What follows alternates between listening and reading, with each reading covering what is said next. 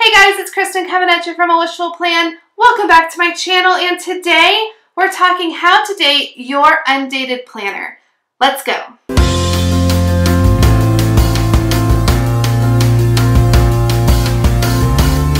Here are my top 3 favorite ways to date any undated planner.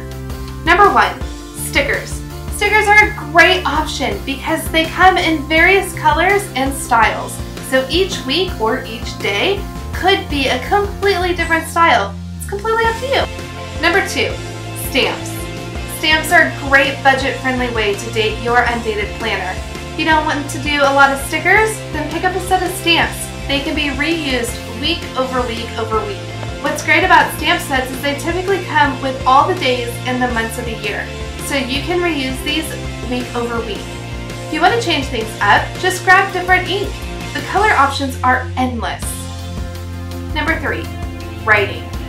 Just grab a pen, a pencil, or even a marker and just start dating those pages. It's super easy, and the options are endless.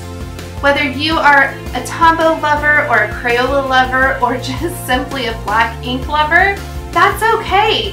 You have the creative possibilities at your fingertips when you write in your undated planner.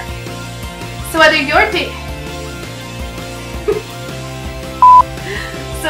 dating your undated planner with stickers, stamps, or even your favorite pen, pencil, or marker, the possibilities are endless. I love undated planners. Because they are so customizable. So how will you choose to date your undated planner? So hit that like button if you found this video helpful. Be sure to subscribe to see more tips and tricks like this in the future, and I will catch you all in the next video.